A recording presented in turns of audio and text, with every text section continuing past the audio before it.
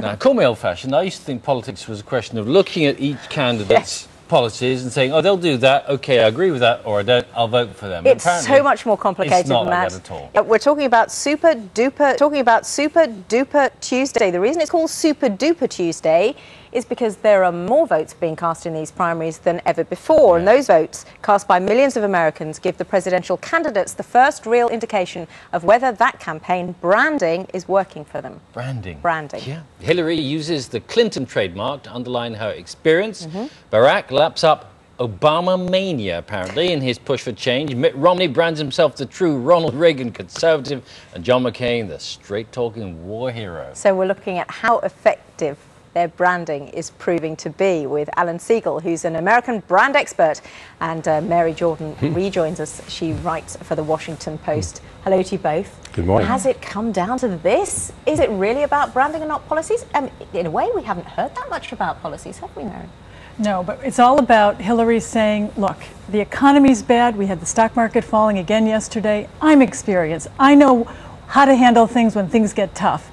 And on the other hand, we have Obama saying, we are so sick of politics as it used to be in the old ways and all those people with Bush names and Clinton names. Let's sweep them away. I'm the new guy. And so that's what it's about. Experience versus change. Right. Okay. But Alan, doesn't all this branding, and in which you're an expert, take us one step even further from what it should all be about, which is what the candidates are actually going to do? Yeah, the research that we have and what we've seen in America is that in the Democratic side of the picture, that people are not focusing on issues, they're focusing on the personalities and the brand of the candidates. And while there's a great disparity on the points of view between the Democrats and the Republicans, there's a great similarity on how these two main candidates view where the country is going. So we have the information wonk, the experienced candidate in Hillary, and we have a very inspirational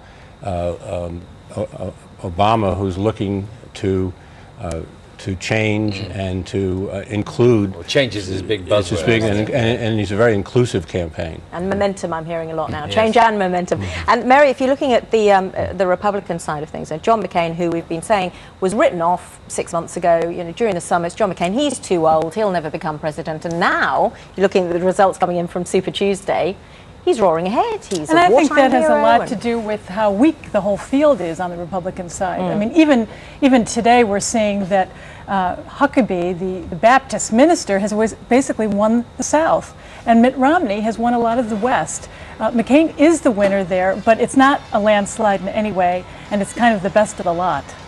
Alan, all this talk about branding and people deciding, though, on sort of how they identify with the candidates, doesn't that make the whole experience rather shallow? It does and it doesn't. I think one of the most interesting things in the campaign is when McCain started, he hired a lot of Bush political advisors and communications people, and they shaped his campaign, and they took away his voice, a voice which he calls the straight-talking express. And he lost contact with the audience. I think the war issue also played into that. But I think to be successful, you have to have your own voice, and Americans see through phoniness and see through campaign tactics that have gotten in the way of clarity. Oh, well, that's interesting, because some have said that the campaign tactics used by Hillary Clinton, having a little tearful moment just before Super Duper Tuesday, the tearful moment that was said to also help her earlier on in the primary race. I mean, is it down to likability and personality in the end? Well, yes, especially because Obama and Clinton are quite alike on policies. I mean, her big thing is that she did vote early on the Iraq War, and he didn't. Now that's one big mark against her, but otherwise on health, on many other issues, they're pretty much the same people.